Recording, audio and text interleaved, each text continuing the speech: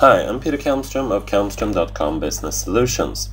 In this demonstration I'll do another example spreadsheet called metal sales multiplication, and I'm simply going to do some math here. I'm going to multiply the weights by the price per kilo, and the way to do multiplication in Excel is simply with the little star that's on your numeric keyboard. So you multiply B6 cell there, multiply that by the price per kilo.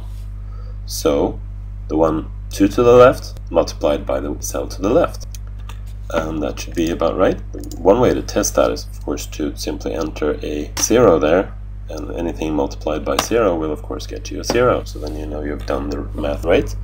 I'm just going to do Control Z to get back to the original value there.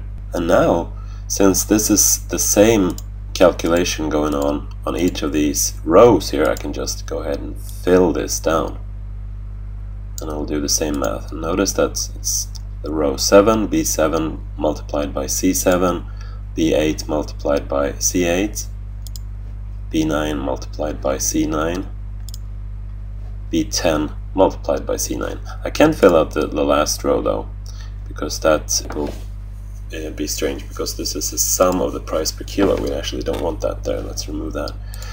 So instead we will do an auto sum like that and summarize all the prices there.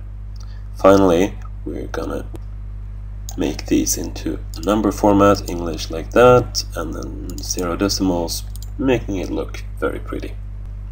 And of course we can format the cells too, like that, format cells, and here we have all the borders, and I can put a border at the bottom.